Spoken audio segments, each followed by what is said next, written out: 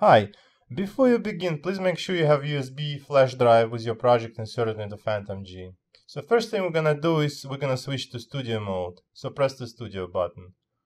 I assume you connected Fantom-G to your computer with USB cable. So let's press menu button now. It's under LCD screen. At this point, you're going to navigate to USB storage right here. So scroll to it and hit F8 to select. Hit F2 to select USB memory. Your computer should detect Phantom as another drive. In my case, it's drive I. So open it, find your project, go inside that folder, open CEQ folder, and go into SMF folder.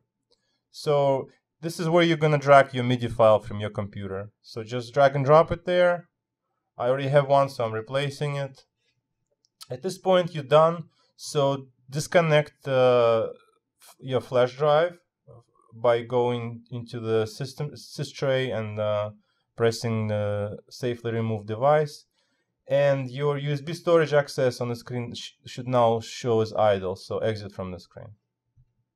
Now you will need to load your project. Hit F1 and go to Project menu. Hit F1 again to load.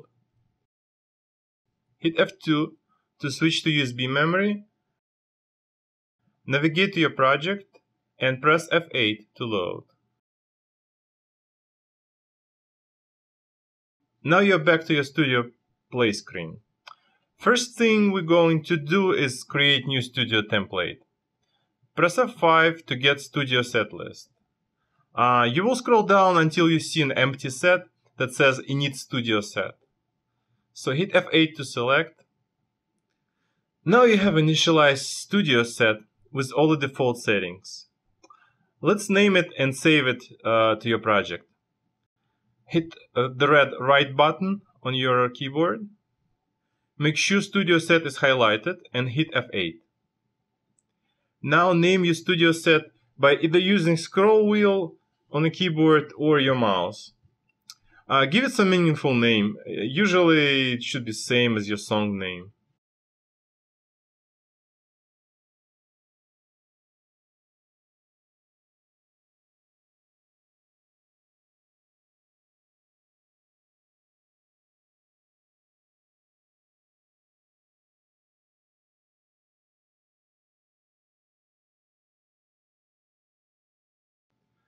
Now hit F8 for OK.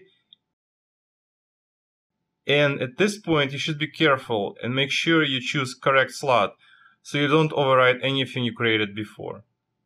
Once you selected the correct slot, hit F8 to write. I already created mine, so I'm not going to save it this time, but you should. Next, we will load blank song. Press song button and scroll down to any empty song that says init song.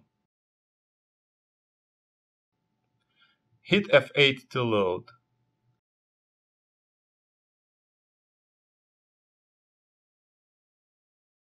Now we have our initialized song. Before we can make any changes, let's just save it.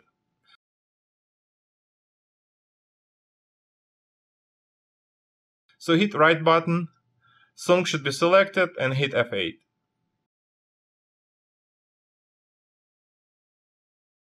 In the next screen, you will name your song.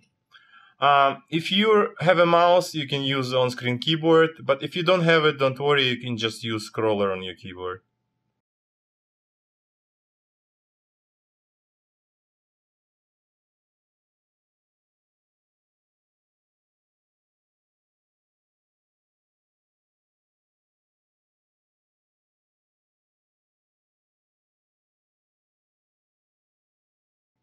So after you typed in the name, press F8 to save.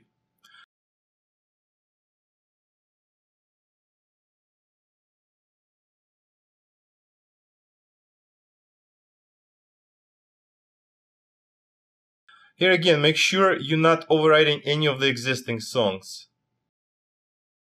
So press F8 to save. I'm not saving it because I already created one. Next, we're going to press F2 for SMF or MIDI list and choose MIDI file that you copied from your computer in the first step. Now hit F6 to song and confirm with F7.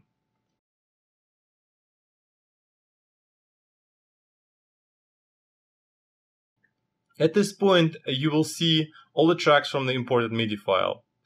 They have been imported as phrases and usually will have some unique number at the end.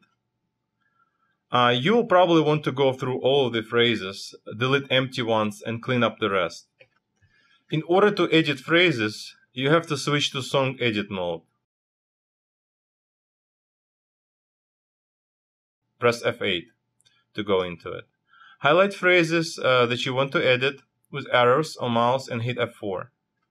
Our first phrase looks empty. There are no notes in it, so let's just make sure by going to microscope mode by pressing F4. As you can see, there's nothing on the list.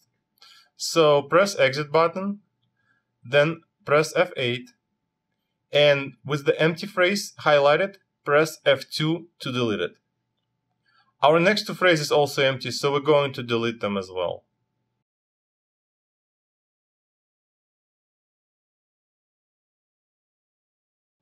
Finally, phrase on track 4 seems to have some notes in it. But before we do anything, let's just listen to what we have. So press play button.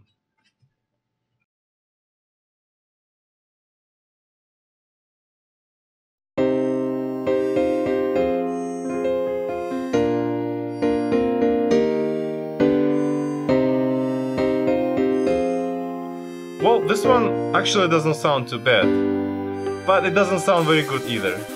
Not to worry, in the next steps I will show you how to replace all the instruments or patches with better ones.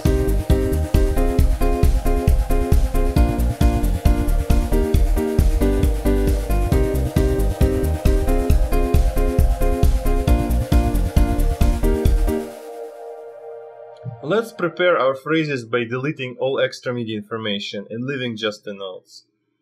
You should still be in the song edit mode. If not, switch to it.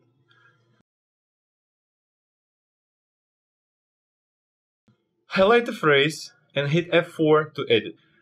I don't know which part this is, so let's listen to it by pressing F7 or play button.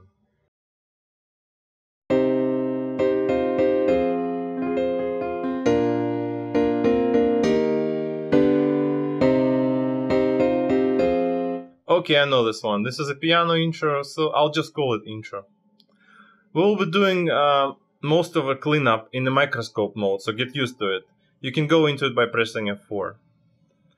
In the list on the screen, you see all the MIDI data, such as note values, program changes, control changes, and so on. We only want notes, so we're going to delete all extra stuff, especially the program changes in the beginning.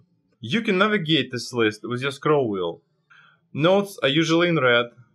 We're going to scroll to the top and hit F2 to erase this CC command. Then we do the next one and so on.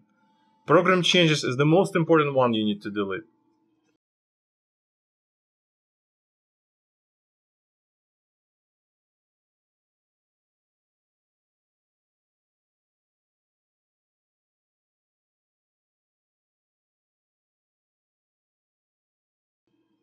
So after all the junk is deleted, press exit. Now we want to save our phrase.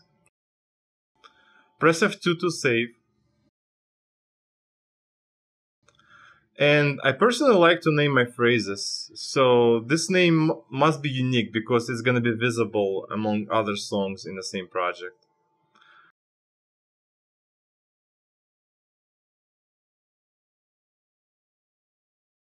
So I'll call this one Ace Intro and then just add number 1. So hit F8 to save.